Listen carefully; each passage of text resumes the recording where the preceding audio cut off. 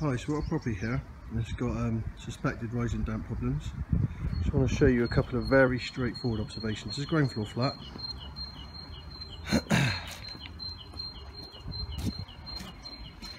You can see I've just taken up the whole door open, but number one, drain's blocked.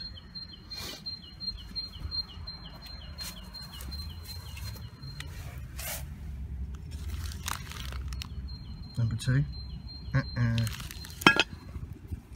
Number three is a physical damp proof course. It's all the way along, perfectly working. And then somebody's put a chemical DPC in. And that goes all the way along and then jumps up, even though the damp proof course is working and we've got a bit of high ground level there. It's potentially causing a bit of splash over, but the damp proof course is working. If you look at this here, you just see a bit silvery there? So there's alley in the damp proof course. And again, you can just see it down there. And again, the damp proof course goes all the way along here. All the way along here. And again, you can just see it glistening there. Comes along here. Oh! You've got another block drain. Come along here, high ground level again, glistening away. I'm going to come back to this bit. But, as you can see, the damp proof course is working perfectly. But if you draw another damp proof course into it, for some strange reason. Come along here. Come to the back.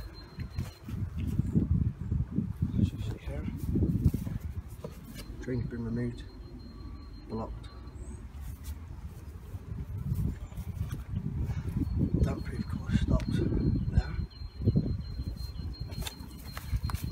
Again, physical damp proof course is working perfectly all around the building.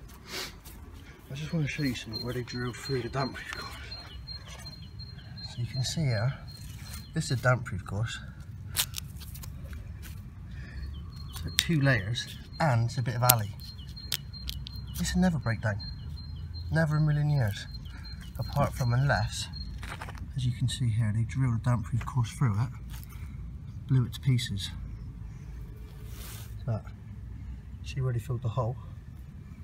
She drilled straight through and damaged it all. But interestingly enough, opened out the cavity to find out the real cause of the damp problem. As you can see, it's completely full. The cavities are blocked. That is why there are these dampness issues. This is how simple it is. Unless you inspect the cavity, you will never know. Just presuming. Thank you.